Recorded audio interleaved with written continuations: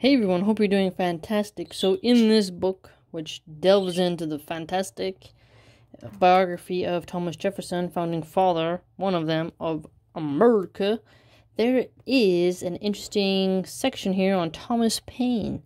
So in 1787, it's midsummer, the author notes, Thomas Paine heads to Paris, France, and meets up with Jefferson. So what's interesting, though, is that Thomas Paine was the son of a corset maker. I would love it when you hear about how Benjamin Franklin was the son of a candle maker and a soap maker who also made tallow soaps and tallow candles. I really love hearing about the professions of these magnificent figures of history and how they had these very industrial, almost type of jobs when it came to crafting. Right? I don't mean industry as in like 1800s working on a railroad. I just mean like they were in retail. They were just doing it themselves. They had their own small business. They were very independent. And corsets are what those ladies wear to squeeze to make them not look as fat. And then it like makes them have a weird shape. Can kind of damage their organs if they wear it too much. But it was popular at that time in Paris, France, to wear that to make you look skinnier than what you were and to restrict your breathing, right? So that's his dad.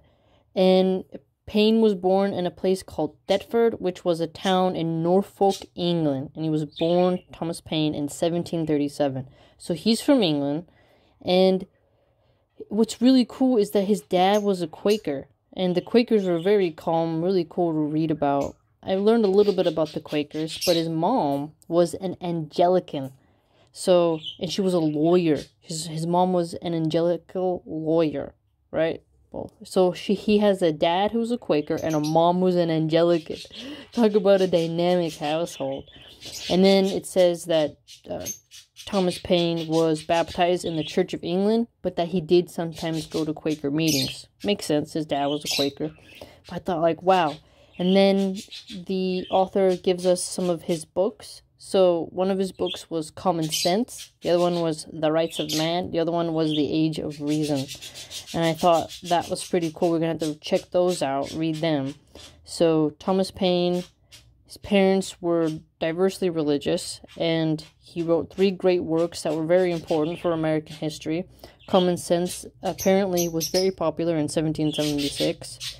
So that's pretty intense, but you never know what you're going to read in this book. So again, another dynamic friend of Jefferson. Jefferson has quite a dynamic inner circle and even acquaintances. He's really making friends and relationships with all kinds of people. So Thomas Paine added to the list.